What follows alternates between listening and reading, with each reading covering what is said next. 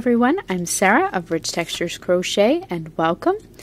Today we are going to learn how to crochet the Misty cowl, which is the cowl that you see here in front of you. If you head over to my blog at richtexturescrochet.com, you'll see some more photos as well as the free written crochet pattern, and that direct link can be found in the description of this video. So this cowl was designed in order to go along with my Misty beanie, which can also be found here on my YouTube channel and on my blog. I'll show you a little bit of the cowl here. You can see a corner of it here. It is a cowl that has lots and lots of texture. It is super soft. I have made this cowl with the Caron Swirl Cakes by Yarnspirations. It is a bulky weight yarn, so you can use another bulky weight yarn of your choice. And with that yarn, you're going to need an 8mm crochet hook. I use approximately 1 cake for this cowl, so that's about 250 yards if you're substituting for another yarn. Once again, the free written pattern can be found on my blog. There's a link in the description there for it. And other than that, let's get started. You can grab your hooks and your yarn and we will crochet this Misty cowl. Our pattern today is worked in rounds, and we're going to start by working a foundation chain. So make your slip knot, and in your foundation chain you're going to need a multiple of 80 stitches. Now if you would like to change the size of your cowl, you can do so by adding or subtracting multiples of 2. So we're going to start by simply working 80 chain stitches, and then you're going to join with a slip stitch into that first stitch to make a ring.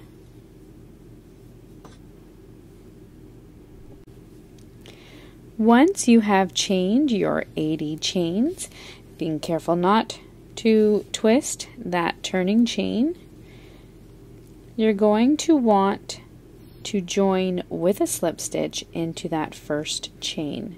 Now, I should have mentioned this at the beginning. The circumference of this cowl is about 30 inches. So just join with a slip stitch into that first chain.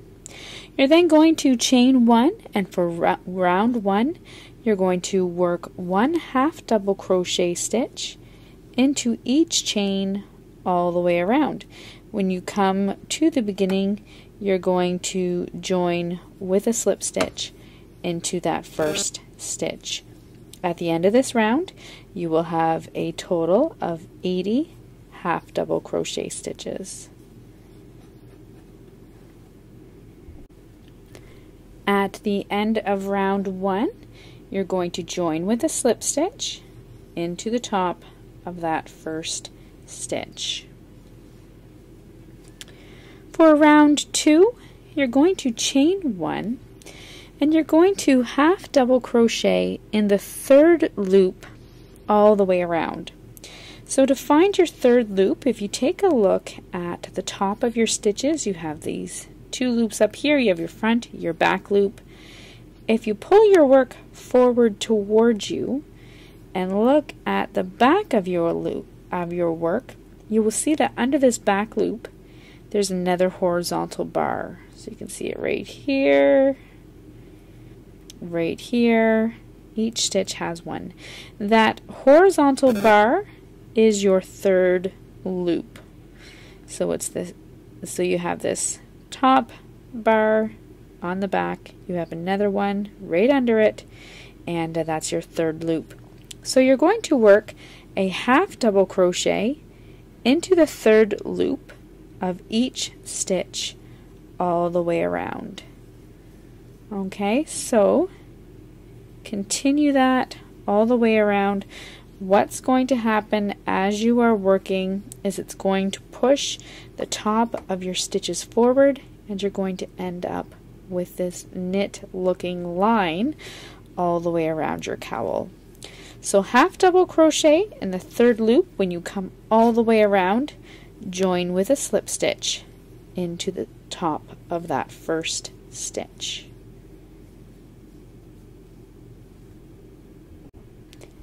At the end of round 2, join with a slip stitch into the top of that first stitch. Don't turn your work. Chain 1, and round 3 you're going to simply repeat round 2. So working in the third loop only, you're going to half double crochet into each stitch all the way around. When you come back to your first stitch, join with a slip stitch into the top of that first stitch.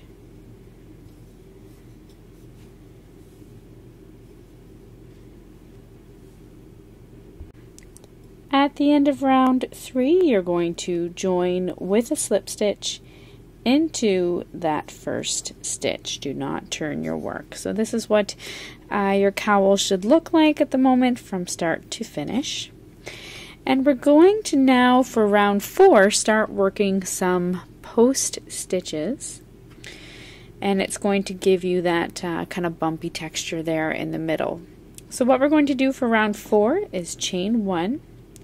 You're now going to work a front post half double crochet around the same stitch as joining. To work your front post half double crochet, you're going to yarn over, bring your hook in front of your work and insert it around the post of that first stitch, working from front through to back out to front. Now when I work this first stitch, I like to work around both the chain stitch and the half double crochet. So I'm inserting my hook from front, back, up through the front again, yarn over, draw a loop around, you have 3 loops on your hook, yarn over, and pull through all 3. That's your front post half double crochet. You're then going to work a half double crochet into the top of the next stitch. You're now going to repeat that all the way around. Front post half double crochet around the post of the next stitch, followed by a half double crochet into the next. Repeat, front post half double crochet around the next stitch, and half double crochet in the next. Repeat that all the way around, and then join with a slip stitch into the top of your first stitch.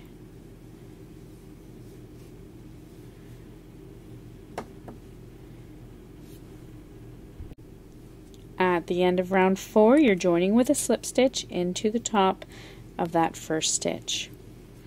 For round 5, you're going to repeat your round 4, so chain 1, front post half double crochet around the same stitch as joining, followed by a half double crochet into the top of the next stitch. Front post half double crochet around the next stitch, and half double crochet around the next. You're going to really start to see at this point your post stitches popping out there. So repeat that all the way around. When you come to your first stitch, join with a slip stitch into the top of that first stitch.